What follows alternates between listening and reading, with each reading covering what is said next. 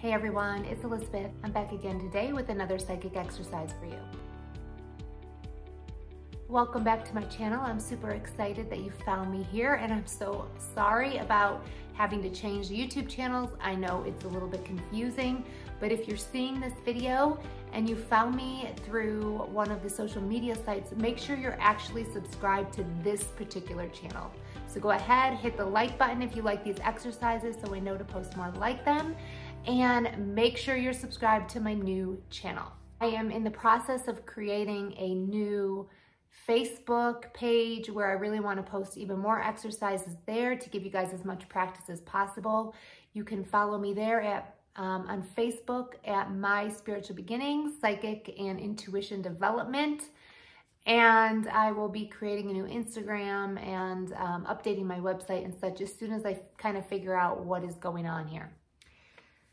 So anyway, in today's video, I have a Clairsentience exercise, and we are going to use a card. Clairsentience is really an important psychic ability to develop.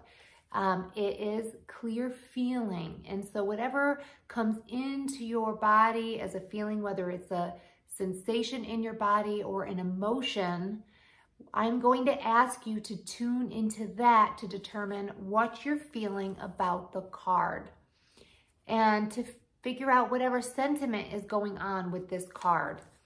If you haven't already watched my video on how to tap into your psychic abilities and an easy and reliable method that I share on this channel, the link to the video where I go through that process and technique is in the description below. So make sure you check that out before you do the exercise. So for this particular exercise, you're going to ask your intuition to show you what this card is about, and also to show you any important information that you need to know about this card. You're going to pause the video, do the exercise, and then come back for the reveal.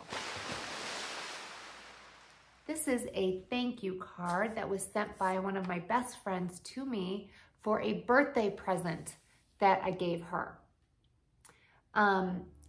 As you can see, it's striped colors on the front of the card, and it's like a postcard type thing. And the back, I'm not going to show you. It's just a plain black back with thank you at the top, and then she wrote a little message thanking me for the gift that I gave her. Make sure to put what you got in the comments below so I can see how you did, and I hope you guys are doing well, and I'll catch you on the next video.